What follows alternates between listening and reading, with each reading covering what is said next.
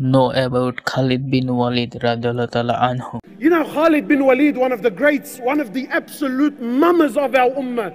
Khalid bin Walid, there's a particular narration when they were facing the Romans, and Khalid bin Walid was an absolute wild horse, just an absolute gun.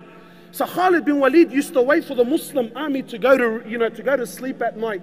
Then on his own, Khalid bin Walid on his own would mount on his horse and go over to the Romans, go over to the enemy on his own to get intel, to suss out the army. What are they doing? What are they planning? So the Muslims used to trip it. They used to say, Khalid, what's wrong with you? You're the Amir, you're going on your own. I mean, at the very least, take some men with you. Maybe something happens to you, you're killed, something happens. Look at the way he thought.